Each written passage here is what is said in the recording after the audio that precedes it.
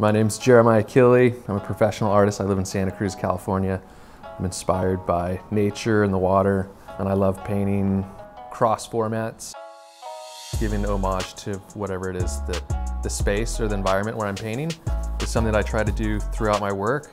I do a lot of circles, and I thought that the fact that it's on a can, it's cylindrical, it's kind of representational, two-dimensional format on the can. The black line work represents water, so it's pretty abstracted, but I think it's an element, like I said, shows up in a lot of my work, but also translates well onto that scale.